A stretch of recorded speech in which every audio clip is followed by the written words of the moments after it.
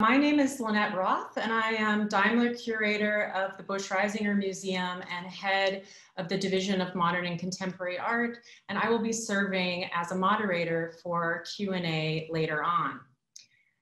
I want to thank you for joining this session in our series, Art Talks Live. But before we begin today, although we're only virtually at the Harvard Art Museums, I would also like to acknowledge that Harvard University is situated on the traditional and ancestral territory of the Massachusetts people, and we strive to honor this relationship. Today, as in our talks previously, we offer an up-close look at works from our collections with our team of curators, conservators, fellows, and graduate students. And you can join us on Zoom every other Thursday afternoon at 2 p.m. for these short interactive talks, which along with our ongoing Art Talks video series, investigate artist materials and techniques, reveal our latest discoveries, offer a fresh look at old favorites, and explore big ideas using the collections of the Harvard Art Museums. Before we begin, just a few logistics. We are using the webinar format in Zoom, so you will notice that your microphones are muted and your videos are not visible. So instead, we invite you to submit brief questions via the Q&A box, which you should be able to access at the bottom of your screen. The presentation today will last approximately 15 minutes, and we will dedicate the last 15 minutes to Q&A. And while I'll do my best to get to every question, we once again have a large group today, so I may not be able to address them all. And do feel free to put your questions in the Q&A box during the presentation, but we probably won't answer them until the end. And we will conclude today's talk at around 2:30 p.m.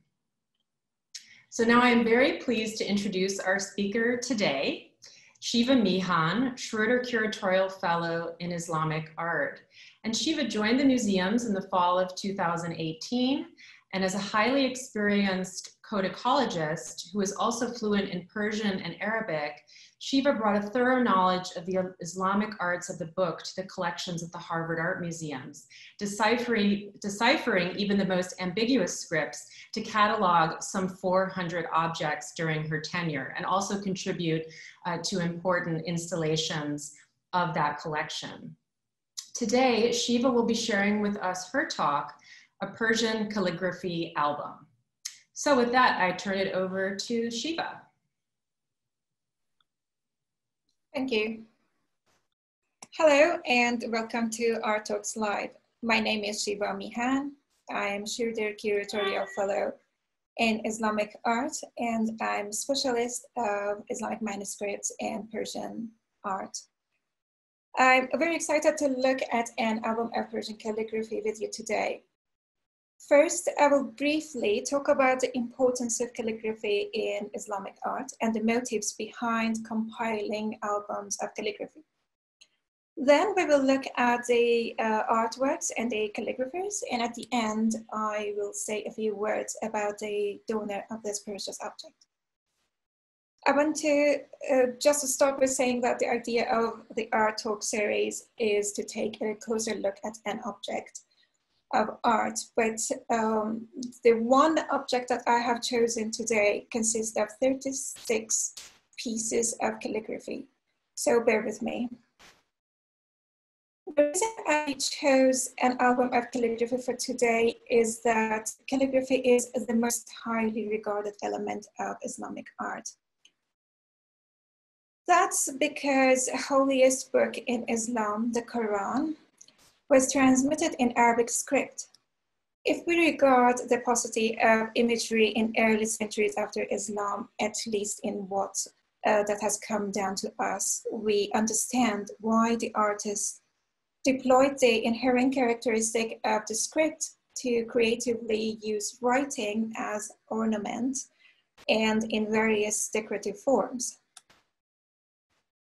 The development of calligraphy as an art form is not limited to Islamic culture. It was the same in some other countries. Think of Chinese calligraphy or the European illuminated Bibles. But in the countries with an Islamic cultural heritage, calligraphy has been exploited in numerous imaginative ways, which have taken the written word far beyond paper and pen, and has taken to the realms of art forms and visual materials. Calligraphers intelligently harmonized the practical aspect, which was transmitting text, with the aesthetic expressions of visual elements. All this makes calligraphy the iconic feature of Islamic art, and with that is associated a great respect for books and manuscript production. Collecting single folio artworks, whether detached from a codex or initially curated separately and then gathered together, was carried out for three main reasons. First, in order to preserve the separate artwork in a secure folder and protect them from wear and tear. Second, for educational purposes, to pass models to the next generations of calligraphers for artists to copy and learn from. And in later times, single sheet artworks were gathered into albums to create a visually pleasing collection, mainly to be appreciated by connoisseurs and rulers. As a result, some calligraphers and artists began to produce individual works, specifically for album inclusion. Harvard album of Persian calligraphy was compiled with all three motives in mind. It contains 36 pages of calligraphy by at least 8 calligraphers. All pages are bound in accordion format after the folios were uniformly framed in papers in various colors. We are not sure when the album was compiled, but a small note suggests that it entered the library of a prince in 1854. He was the 17th son of the Qajar crown prince, Abbas Mirza, and his name was Ihtisham ad-Dawla. The Qajar dynasty ruled Iran from 1789 to 1925. The album opens to a beautifully illuminated text in praise of God. The heading is decorated with intricate elements, like floral motifs. You can see them better probably in this slide, which are iconic to Qajar art. The two colors that you see in here are gold and silver. Silver was used to provide a green shade for gold, probably more visible in this slide. All folios have attributions in the margins, which seems accurate and were very probably done by a connoisseur in the 19th century. These calligraphic works can be dated from the 16th to the early 19th centuries. For those of you who are less familiar with Islamic calligraphy, I should add that several calligraphic styles developed and evolved. Each was used for a specific purpose. Some were highly decorative, like those applied in Islamic architecture. Some were easy to read, which made them appropriate for books, and some were hard to read and even decipher, which were mainly used in chancery or financial documents. The two scripts that we have in this album are ta'liq and shakaste. Ta'liq means suspended or suspension, and shakaste means broken. The two scripts that I mentioned belong to the hard to read category and were usually practiced by highly educated administrators and statesmen. The two oldest folios in this album are written in ta'liq script. You see them, they look like hanging from a thread or something. They are by the very famous calligraphy master, Qajar Munshi, who was an administrator in the Safavid court in the 16th century Iran. And his signed works are dated between 1542 and 1567. This is a poetic letter on the right, probably written to a loved one because it has extremely delicate metaphors. Needless to say, despite the strong association of Islamic calligraphy with the holy book of Islam, it was used also for non-religious text, and we see that it was deployed widely to transcribe secular texts such as panegyric poems, epics, love letters, or love poems. And here on the left, we see calligraphy instructions of how to join letters in Italian script. Again, it shows how they were compiled to bring a model to future generations to practice. The artists who practiced calligraphy were very highly skilled and trained for years to master their art. But most of them were also well-versed in poetry. These are the list of calligraphers whose work we see in this album. The commissioner or compiler of this album has tried to include works by eminent calligraphers such as Shafi'i, Darwish, and Mirza Kuchak Esfahani.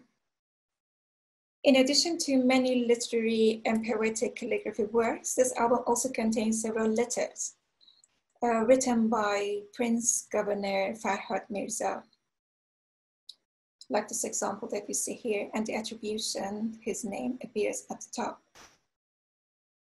He was a highly educated bibliophile with an outstanding collection of exquisite manuscripts. It was necessary for a governor to have beautiful handwriting. It's interesting that those letters are included in this album that his younger brother had commissioned and compiled. So he was the 5th son of Abbas Mirza, and the compiler was the 17th son of Abbas Mirza. The quality of his hand is distinguishable to an untrained eye. Perhaps the magic of Persian calligraphy lies in harmony of orality and visuality of Persian poetry and calligraphy in these albums. So when you read the poem in Persian language, it is the brush strokes and pen strokes that you see in the calligraphy. In the end, I want to talk about the collector of this works of art. The album belongs to the collection of Azad Malik Sudawar. She was an erudite, discerning connoisseur and a passionate collector. And also she was a generous benefactor. She was born in Iran in 1913 and died in Tehran a century later in 2014. Her father was the founder of Iran's largest private collection, containing marvels of manuscripts, textiles, coins, stamps, paintings, and lacquer works. Probably the most important part were lacquer works. And they are now preserved in the Malek National Library and Museum and are available to public use. Her major interest was in the arts of the Qajar period, but in her fabulous collection, which is on long-term loan to Harvard Art Museums, we see that she has beautiful manuscripts from much earlier periods.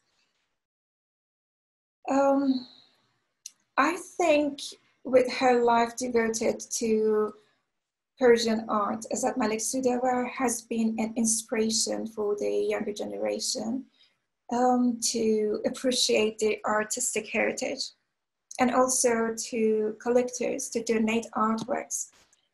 and probably rare works to museums and make them available for scholars, art lovers, and researchers. Thank you very much for your attention. Great, thank you so much, Shiva. Actually, maybe you can just leave this wonderful slide up for us as we enter our Q&A session. We already have some great questions in the chat. One related to the collector that you were just discussing. The question is, was it unusual for a woman to collect in this manner? Thank you, Lynette. It's a very interesting question because we do not have that many women collectors, first of all, in Iran. And she was an exception. She came from a family with a long history of collecting objects. As I mentioned, her father was the founder of Malik Museum, and she probably grew up in this environment of appreciation of Persian and Islamic art. She traveled widely, and she tried to purchase anything that she could find in the auctions outside of Iran and bring them back to the country. I think she was a unique example. At least I cannot remember any female collector in Iran with such a fantastic passion for collecting and for this variety of materials and media that she had in her collection. And we have a great collection of lacquer works. We had this exhibition of the lacquer works that she donated to our museum, and the catalog is also available if someone is interested. I think I have it here. Yes, there is a lot of interest actually in the question and answer, and also in seeing a photograph of her. I don't know if that's something you have in the book, but yeah, it's so great that I have this book close to me. So I think there are a few images of her.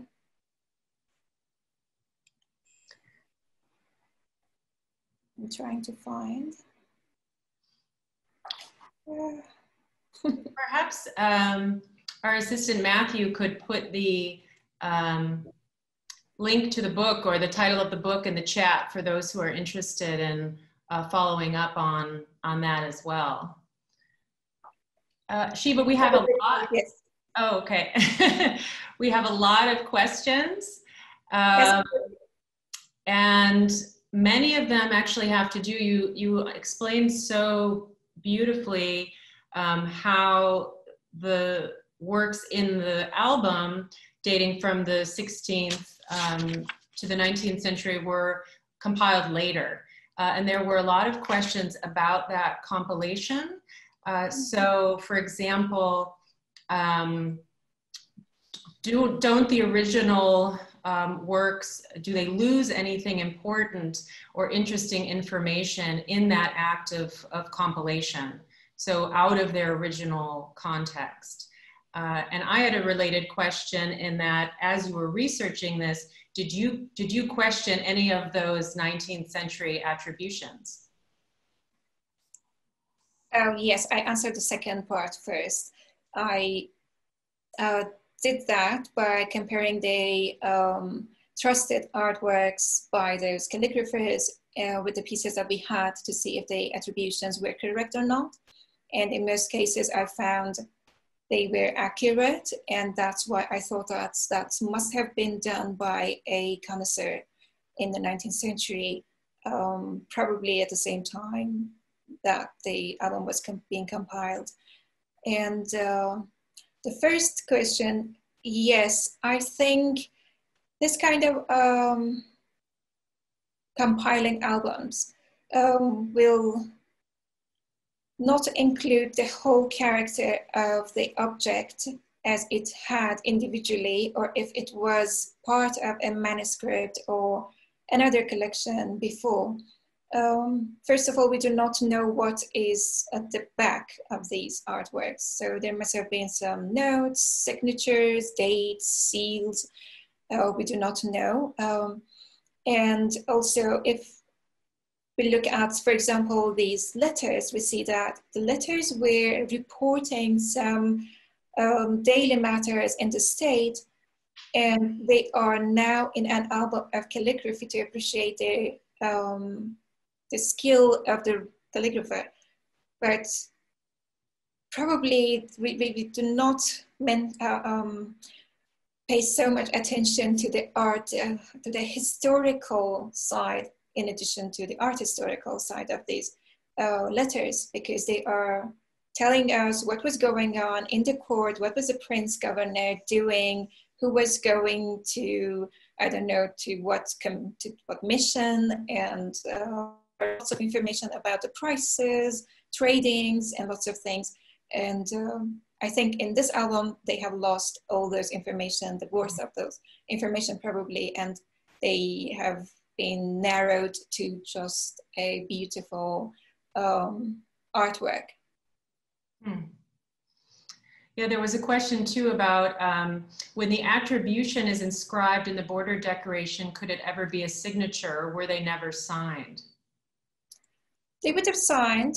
We have lots of artworks that were signed at this during these periods, like from late 15th, early 16th century. We see that the signatures appear in paintings, in calligraphies. Before that, also, if it was a manuscript, most of the times, or if it was a calligraphy specimen, we see that the scribe leaves the name there. So these are not the signatures of the calligraphers themselves, but they were attributions later on. After framing the artwork, they were added because they are not on the paper that the calligraphy was being done on it, but it is on the borders. And yeah, so we are sure that they were not done by the calligraphers themselves. They were added later. And could you say something about the choice of the mounts? It's noticeable, obviously, the different colors that were chosen for the mounting. Would this have been typical of a potentially 19th century album? Yeah, in lots of 19th century albums, we see that they used colorful papers to frame the objects, whether they are like fingernail art, calligraphy, painting, or drawings. We see that practice.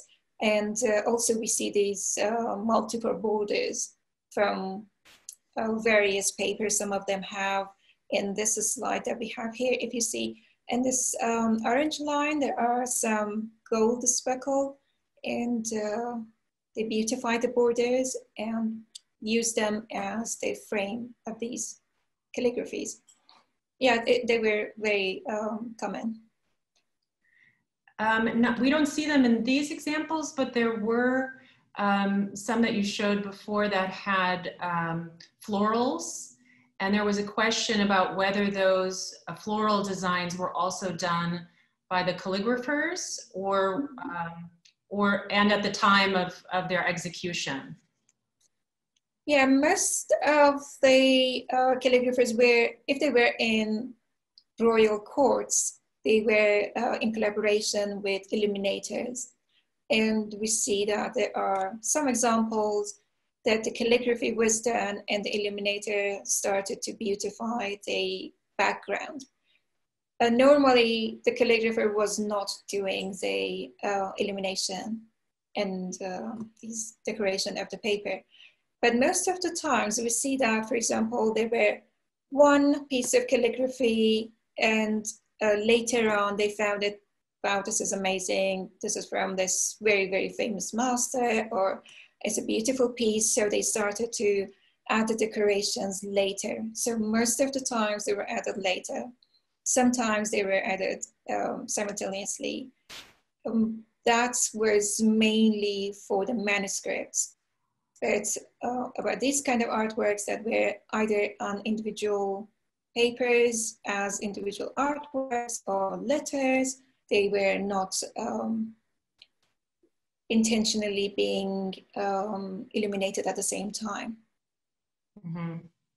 Yeah. We had a question also about whether any of the differences between the calligraphy in Arabic and in Farsi lie in the specifics of the language. Yes, we do have this specific Persian script called Nastaliq, for example, which is very much in harmony with Persian poetry, Persian language.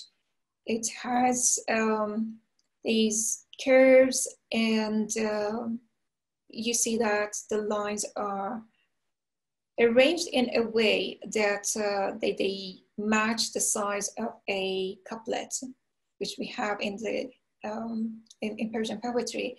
And they are probably, they say this is the best for Persian poetry, but we have, of course, Persian poetry written in other scripts. They are probably very much like connected Arabic language with specific Arabic scripts, and Persian language with specific Persian scripts.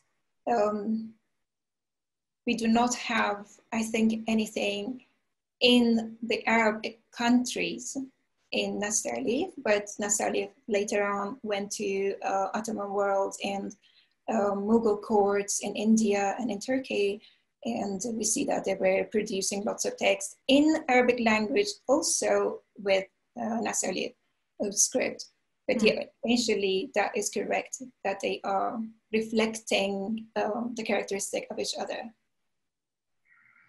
So I hate to put you on the spot, Shiva, but we had a question in the chat that aligned with one of my own. And that was, you talked about the relationship between the orality and the visuality. And we were hoping, if it doesn't put you on the spot too much, would you be willing to read a line or two so we could get a sense of that as well, and then maybe a translation for those of us without your specific language skills? Reading something from these artworks that we have here, unfortunately, I did not include the beautiful poetries here. So most of these beautiful things that we are seeing, the writings are really texts that are not that poetic. Financial information that we were not meant to decipher. Choose whatever you like, Shiva. It's just to get a sense of the language and for us to look at the image at the same time. That would be wonderful. That would have been great if I knew that is coming, so I could probably go back to see if we find something. Like here, this is a poetic language, but it is not a poem.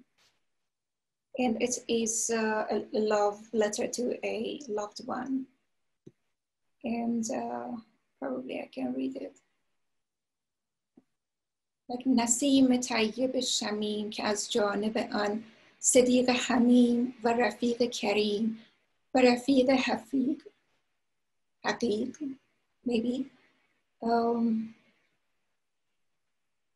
It is difficult to read actually, and it is it has to be vertical. It is vertical. It has to be horizontal. But yeah, so it is in rhyme, and it is poetic. It's beautiful. I wish I had something more poetic, like poems in front of me at the moment, but unfortunately I don't. Well, that was beautiful, and I think our participants would agree. I've learned so much from your talk today, and really appreciate your making this accessible to us. And I think we all look forward to seeing it in person one day in our Art Studies Center. I want to thank everyone for joining us today. And of course, thank Shiva for this incredible presentation. After you leave this session, you will receive a link to a short online survey, which I hope you will take a moment to complete. We really do appreciate your feedback on our virtual programming. And we hope you will join us on September 24th for another great Art Talk Live with Francis Qajar Marquez, the Frederick Randolph Grace Curatorial Fellow in Ancient Art, who's back this time with a talk entitled Crying Fowl, the Scary Truth About Ancient Sirens. So please join us for that and visit our online calendar for more information about these and other upcoming programs. So thank you again, Shiva, and thank you everyone for joining us today. Thank you, Lynette.